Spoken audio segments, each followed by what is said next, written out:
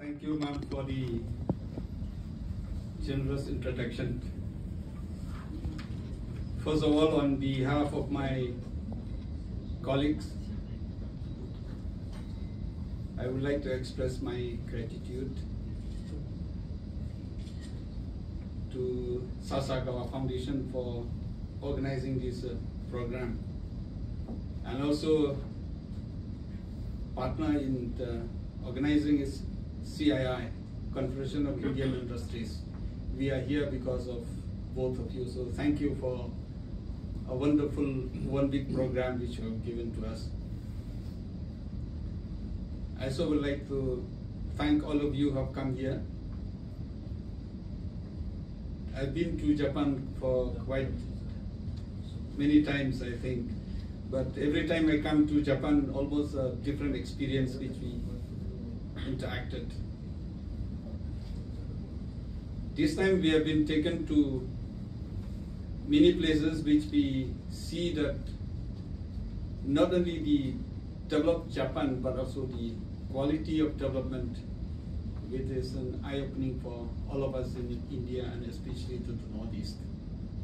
Our purpose of visiting Japan this time is specifically, we know that India's policy is policy now being act is policy, and Japan's interest and Indian interest is the same. So the interest of India and Japan will not be completed without using Northeast as a gateway to the Southeast Asia. So we came here, we'll give a report, we'll have a meeting with our Northeastern states, because in India, it's not only the national government, we also have a state government which plays a very important role in terms of policies and decisions. So we'll be giving a report and advising the respective state governments how should we go about it and how will we move about it, and our experience which I've experienced here.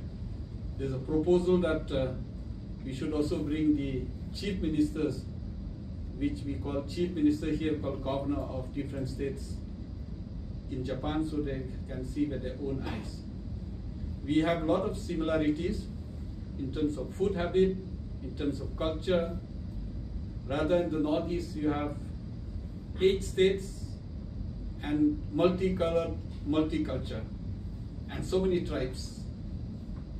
You'll hear from my colleagues, everybody will speak of their tribes.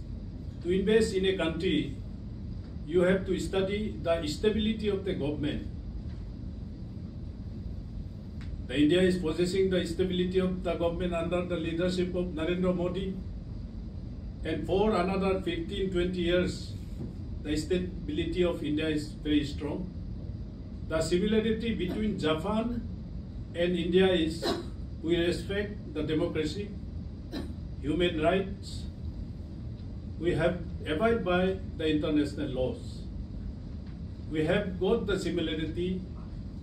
Then why it is too late from the end of the Japan being one of the most developed country in the world for reaching northeastern part of India? I am inviting you, without spending a single money, you will find the similarity of Japanese in Northeast, the food habit in the Northeast, the way of life in Northeast, the simplicity of a human you will find in the Northeast. And I was talking with Madam, we take maximum raw than the Japan, vegetable in raw, meat in raw. That's why my looks is also like Japan. So it is a very good beginning that politician to politician, business community need to meet business community. You have lot of establishment and we are driving your vehicle in most of the part of the country. Whenever we go, we are trying to find out Japanese restaurant in mainland of India, because northeastern food habits is 99.9% similarity with the Japan. You are not going to face any problem in northeastern states. Of course, northeastern state was a landlocked state. Under the leadership of Narendra Modi, each and every state has got connectivity by air, by railway, by national highways, and 3-star and 5-star hotels are in different part of the northeast. Because Japanese are very disciplined in living, so you may require good conditions, well facilitated hotels that we are going to facilitate you as a tourist and as a businessman. Thank you, Madam Murayama Mayumi. My greetings to all my friends from Japan. I'm given to understand that there are business leaders, friends from the media, and people who are interested in a strong Indo-Japanese relation are here tonight. My greetings to all my colleagues from the Parliament, from both the Lok Sabha and the Rajya Sabha. I stand here representing not just 140 crore people of India, but I also come from northeast of India, which has almost 5 crore population. This 5 crore population, which is less than 2-3% of India's population, we enjoy around 7% of the land mass of our country. So that needs to be understood. It also needs to be understood that we have only 32 kilometers of connection with the mainland India, but we have more than 4,500 of land border with countries like Nepal, Bhutan, China, Tibet, China, Burma or Myanmar, and Bangladesh. So you can understand our geographical location. And as Madam Mayumi has said, that the Indo-Japanese relationship went into cold storage for a long period of time. Despite sharing 7 gods from our history, and despite whatever you call the memories of war in the 40s, we were partner in arms. Since then, it has got into cold storage, but we never had bad relation. We are always on the same side of the coin. We never in any international issues in the last 75 years were seeing eye to eye from opposite side. So that has to be understood from the first. Thanks to statesmen like Shinzo Abe, late Shinzo Abe-san, whose visionary address to the Indian Parliament in 2009 called the Confluence of Seas reignited Indo-Japanese relationship. My friends from Japan, it has to be understood that the look-east policy of India framed around 20 years back and the idea of late Prime Minister Shinzo Abe of a free and open Indo-Pacific meets at a common ground. At that common ground is northeast of India. And I am very happy that the Japanese government through JICA has actually started investing and connecting with the people of Northeast India. I come from Assam. A lot of projects coming up, as my team leader, Mr. Pala, has said, 25,500 crores of investment. But investment should not be the only cornerstone of our relationship. It has to go from government to government, from business to business, to a people-to-people connect. I come from a very small state of Mizoram, sandwiched between Bangladesh and Myanmar. Myanmar, as you know, has been in a great deal of problem for the last 2 years or so. The refugees have been pouring into our state from Myanmar to seek refuge and shelter there, and we have been accommodating them as much as possible. So our Act East policy, which has to be implemented through Myanmar, also has come to a little bit of a problem now, but hopefully this will be resolved soon. And also at the same time, we are very happy to know that from my own state, even though it's a small state, population of just 1.2 million, our young people young people are so very keen to come over to Japan. Our nurses have been coming over as health caregivers to Japan, and more are in the process of being trained and are being educated in Japanese language. And for them, it is perhaps not too hard to learn Japanese language, because I think we belong to many similar, backgrounds. Our looks and our food habits and our lifestyles more or less are the same. I also have been mistaken for a Japanese on several occasions when I went abroad. Then people have been saying, "Are you a Japanese?" Fortunately or unfortunately, I'm not. But my people in the hills of Mizoram have been close to Japan in the past also, since the World War II especially. Our villagers have been helping out fallen pilots. In fact, they have been sheltering pilots who fell and who were victims of the war, and they looked after them, and they sent back several of them to Japan. That's what my people have been saying. And so we look forward to a closer cooperation with Japan, and we hope that things will really be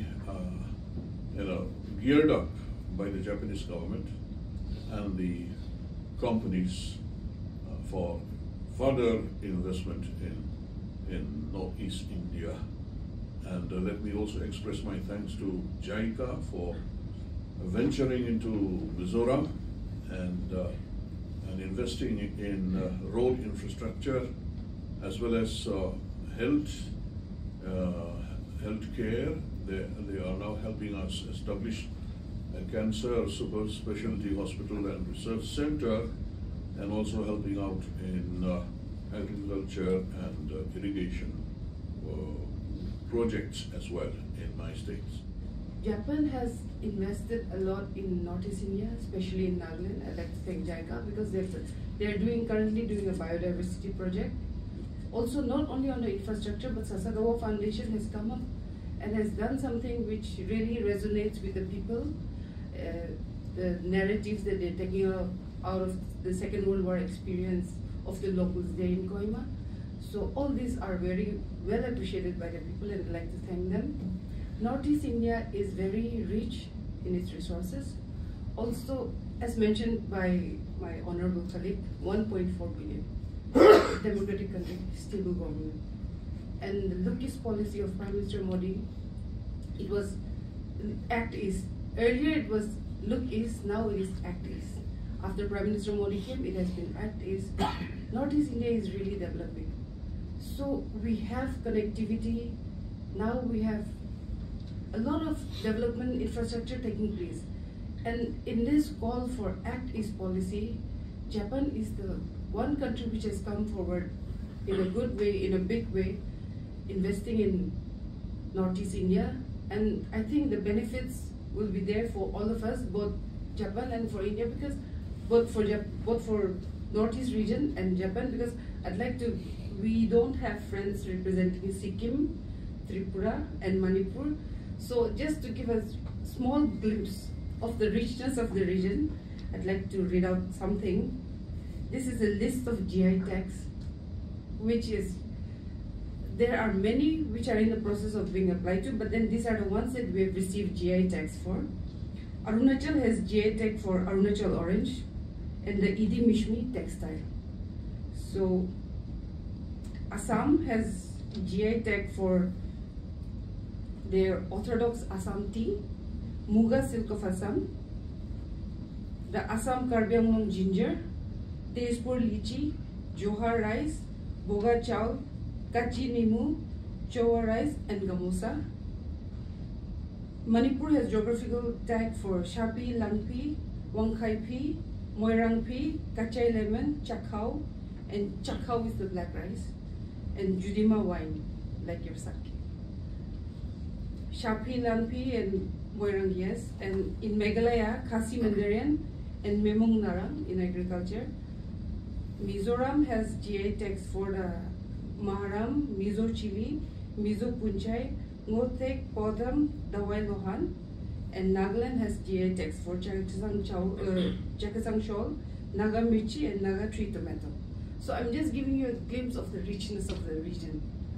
And particularly the members of Sasakua and the CIA. Thank you, everybody. And I would like to thank the organizer for organizing this kind of event.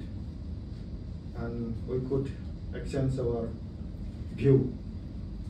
As we know, the friendship of India and Japan is not new. It has long legacy of good friendship. And we have been doing in some areas where we can help each other. We have come here and spent 7 days. Today is the last. We visited Gunma area, Yokohama area, and this Tokyo, winter Tokyo. And have a good opportunity to meet Japanese. I visited traditional Japanese, where we had Japanese food, traditional food. So everywhere, every time, I have observed Japanese people's, their situation, their mindset, and their politeness. Actually, I am fascinated. So, since I am a member of Assam, and my colleague member from Assam, and all of our colleagues, they have said the areas of topic where we had discussion with the Japanese government and some organizations. So I think this kind of event could understand the situation where I can go. So I would not like to prolong my speech. Just I would like to request all of Japanese come to our areas also. I am from Assam, bordering Bhutan, and my area is also so rich in terms of culture, and my language is Bodo, and I am the Bodo language is Indo-Burman Tibetan group. My party is a small party, it's a regional party, and we had coalition government with NDA. It is led by Narendra Modi. In Assam also we have 7 MLAs, 1 minister in Assam government here. We are doing well, and we have so many potentials. So if we collaborate in terms of technology, we can tap the possibilities where we can do. Thank you everybody. We shall meet once again.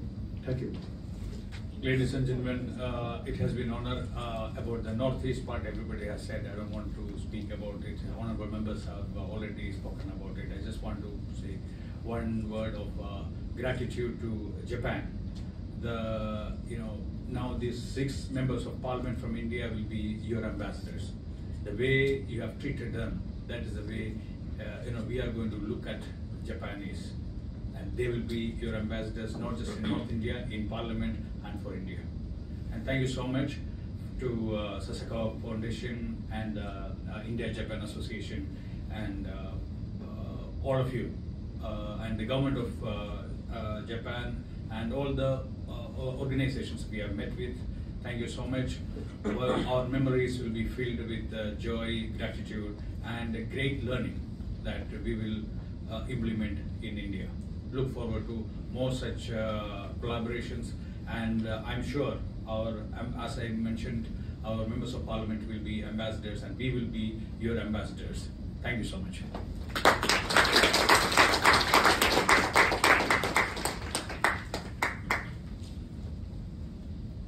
Well, thank you very much, Madam Murayama, honorable members of the parliament, and Bino-san for your kind words. We appreciate the partnership that we have with CII. Now, so we would like to move to the next session, next part of this evening, which is to enjoy the food and interactions. Well, thank you again for enlightening us on the diversity and the richness of Northeast India. Thank you very much. Thank you.